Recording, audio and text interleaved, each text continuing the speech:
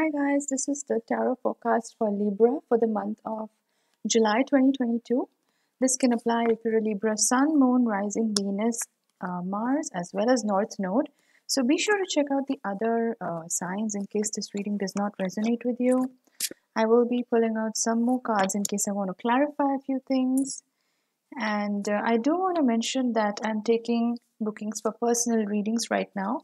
So if you'd like to book a reading with me for a natal chart reading, a synastry chart reading, or like a relationship compatibility, or if you just want to get a tarot card reading done, you can drop me a message on Facebook or email. Both the links are in the description box below. I also want to add that I've started a new program called Feminine Ascending. And as part of this program, I help you channel your Lilith. Sorry, I can't talk today. I help you channel your Lilith and Venus energies in your birth chart. So if this is something that interests you, you can contact me for a reading. And I also do personal counseling sessions, like a one-on-one session for any specific challenges that you may be facing in your life. Okay, guys, so let's get started. Libra, quite a few cards that I pulled out for you. I'm going to show you the cards one by one. The first one is the Three of Pentacles. It's coming up as an upright position. The second one, excuse me, the second one is the Hierophant. It's coming up as a reversal. The third one is the Nine of Pentacles. It's a reversal. Next one is Temperance. It's coming up as a reversal. And then I'm getting the Wheel of Fortune, the Star. I don't know if you can see that. The Star and the Wheel of Fortune, both of these is an upright position. King of Cups is a reversal. And finally, the High Priestess. So Libra, this is interesting. It's a mixed bag of energies in the month of July. And you're definitely socializing a bit more than usual. I mean, you are a sociable sign. You're an air sign. You love going out there and communicating with people. So I feel like July is definitely the month of, I'm picking up the energy of not so much socializing, but collaboration. Because the Three of Pentacles is not like the Three of Cups. The Three of Cups is more about the celebratory angle, just socializing and enjoying life. But Three of Pentacles is more serious energy, like you're doing something together, like a task, a business. So maybe you're collaborating with different people to start a new business or something in your job where you're being required to collaborate with many people. So there's definitely that energy there. I feel like a lot of you are moving away from tradition or things that maybe felt a bit archaic to you and you're no longer resonating with that anymore. The reason I'm saying that is because the Hierophant is coming up as a reversal. And Hierophant is very much related to tradition, being quite conservative in the sense doing things that is associated with the status quo and things that have worked well for us over the generations. And I think like a lot of you in the month of July, you may be shaking yourself free from some of those. You may realize that a lot of those things that you may have been conditioned to do because of your culture, because of your upbringing, or maybe it's just something you did in your family. I think some of those things you are doing away with. You're kind of breaking away from it because it somehow does not resonate with you anymore. I will say though that there is a slight period of imbalance in the month of July that shows up before you start to get the true abundance coming your way. And I will do a clarification for this, but intuitively what I'm picking up on is it has something to do with your own energy, because the Temperance is showing up as a reversal, and Temperance is about balance, is about having an even keel when it comes to approaching life or doing things in your life.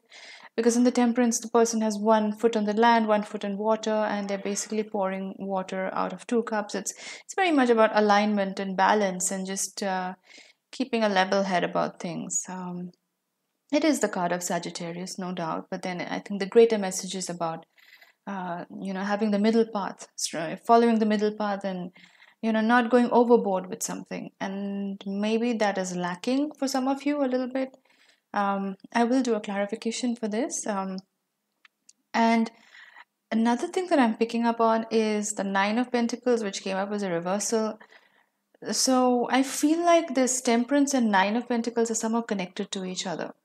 I feel like maybe your mindset is like there is a sense of lack that I'm picking up on. For some of you, I don't think it'll resonate with all of you, but for some of you, there is this energy of lacking something or feeling like you don't have enough, or it's more the energy of feeling like you can't support yourself financially, like that feeling of not being independent financially. Yeah, like that's the energy that I'm picking up on, because the Nine of Pentacles in the upright position is the energy of self-sufficiency and being very financially stable all on your own, having everything you need, that the vibe of having a full pantry, if I can draw an analogy here. But it's not really food related, it's just that feeling of abundance, and knowing that you have everything you need or that's required for you. um, but I feel like the Temperance and Nine of Pentacles are connected in some way. I feel like it's that feeling of lack, or maybe going overboard with something, because of which you're feeling like you may not be able to support yourself, or you may not have what you need to feel financially abundant or stable in your life. And it may have a lot to do, maybe it has to do with maybe overspending quite a bit, going overboard in that regard, or it could be being emotional about something, being excessively emotional about something, because of which it may be jeopardizing your stability. um, let me do a clarification on that. What is this Temperance and Nine of Pentacles in reverse? Okay, so I got the Nine of Cups as a clarifier.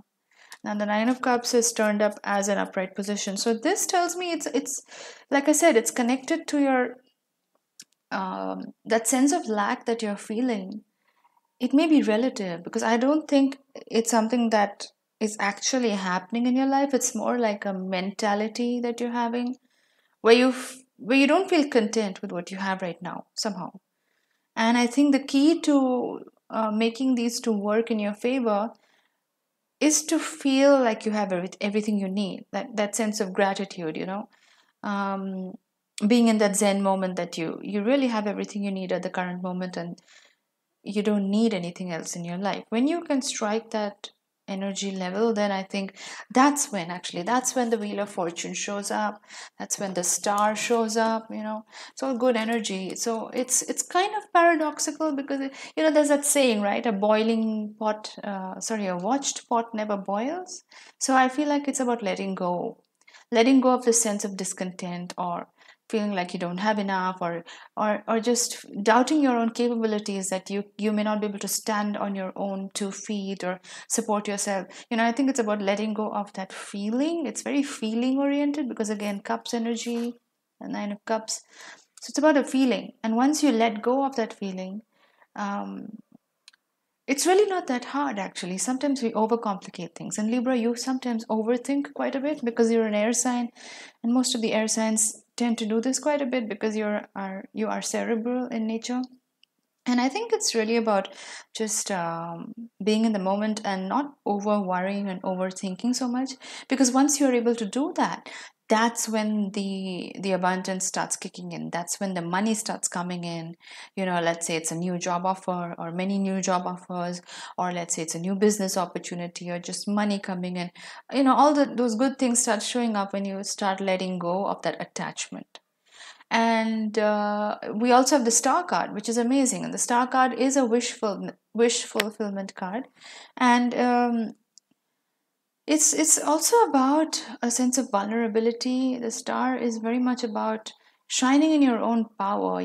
Sometimes we wish and manifest so many things, like we want certain things to manifest in our life, but when it actually starts showing up, or I would actually say, let's say you want to manifest something in your life, just as an example, and you are about to make some decisions, or you're about to take some practical steps to actually start manifesting that in your life.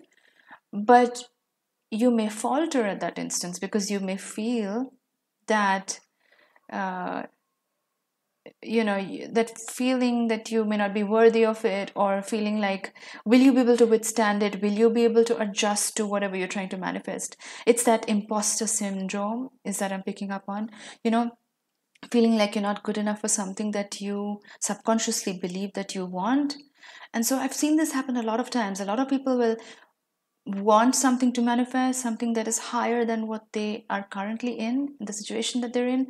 And when they actually need to take certain steps to make that happen, those are some tough decisions. Those are not going to be easy decisions, because the universe is really asking you, are you serious about what you're trying to manifest?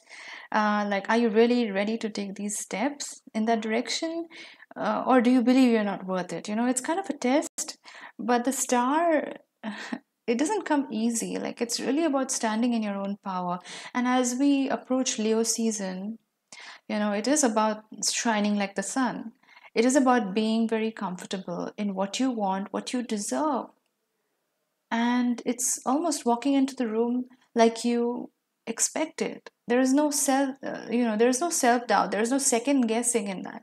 So that requires a certain amount of guts and bravery on the inside.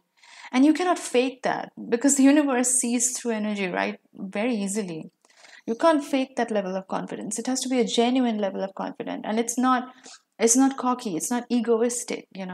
It's a very self-assured confidence that, yes, I am all that, and a bag, what is that saying, I'm a bag of chips and all that, right? Like, having that mentality that you are all that, and you command that presence when you walk into a room. That is what the star is about. So it's about stepping into that energy.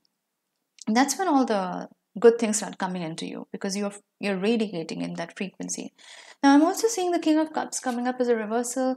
I feel like this is a romantic interest. Intuitively, I'm picking up on a romantic interest. Could have been a Scorpio in your life, but this is past energy. I feel like this could have been any water sign. It could have been a Cancer, Scorpio, or Pisces, but this may have been a romantic connection, and they're probably not part of your life right now. They may come back soon, but right now you're not entertaining them.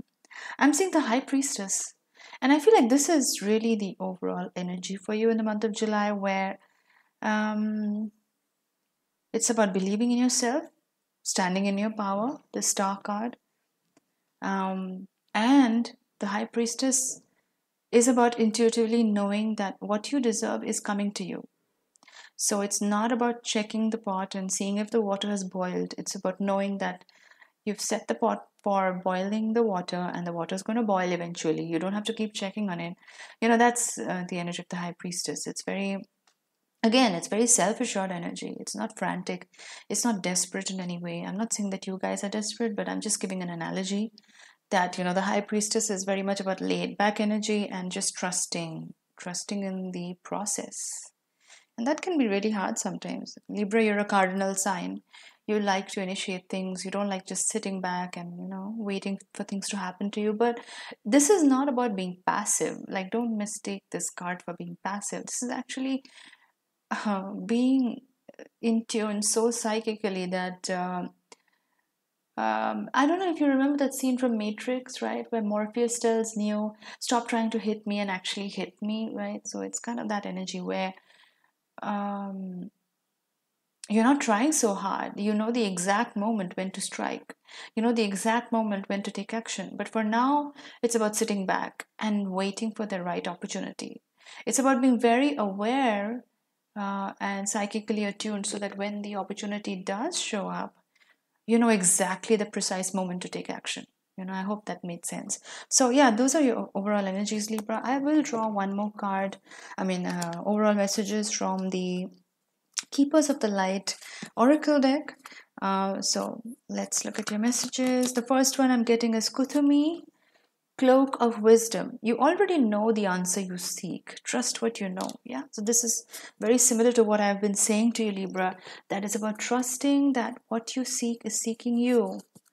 And it's about staying in your power, that light, that you are all of that and a bag of chips. Why wouldn't you be any other way? So let's look at one more message. We have El Moria, Awakening presence. The universe is with you. Wear a cloak of protection and love. So, yes, the universe is on your side, Libra. Like, it's just about you having to believe in yourself and not doubting yourself. Like, those fears can creep in quite often, but it's important that you stay the course and just keep believing in yourself. And you will find a lot of synchronicities happening in the month of July. So, I hope that resonated with you. Do drop in a comment, do give it a thumbs up. Your likes and comments help my videos stay relevant in the YouTube algorithm, so I really appreciate when you drop in a like. And if you haven't already, do consider subscribing to my channel. I post videos on tarot and astrology quite frequently. And if you'd like to drop in, if you'd like to get a booking with me for a reading, drop me a message on Facebook or email, and I'll get back to you as soon as I can. Thanks a lot for watching, and I'll see you in my next video. Bye, guys.